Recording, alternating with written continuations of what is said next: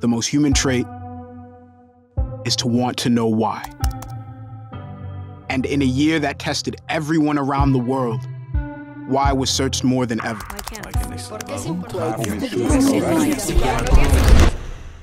The spread of the coronavirus has passed a significant milestone. And while we didn't find all the answers, we kept asking.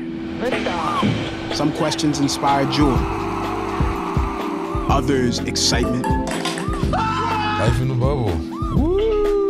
You love me? Yes. You love me? Yes. You love me? Yes. I don't know what an improper fraction is. Teachers should make $1 billion. We found toilet tissue, y'all. Oh my God. Put it on there and start it up for me. What are y'all doing? It's still March. How many days in March? Some questions made us cry. You know, we've been through our ups and been through our downs. I think the most important part is that we all stay together throughout. I love you guys. Some made us worry about this spinning rock we call home. Fires were detected in the Amazon rainforest. Why were so many lives lost? Almost 1.5 million people have now died of COVID-19 worldwide. Why are we still asking the same questions? George Floyd repeatedly told the officers that he could not breathe. So why do we still have strength to continue? I believe in your power.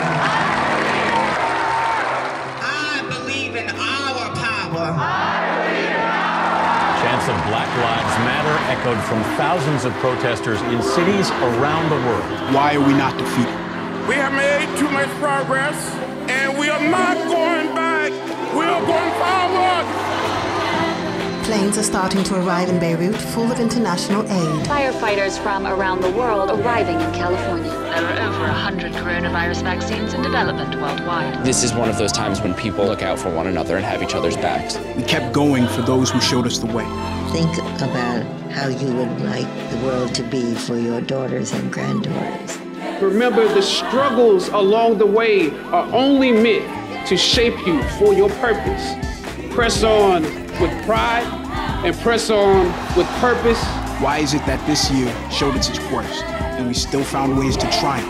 An incredible feat for Maya Gabeira. Naomi Osaka, U.S. Open Championship. Can't let Corona stop you. Can't let quarantine stop you. So until we get to every answer,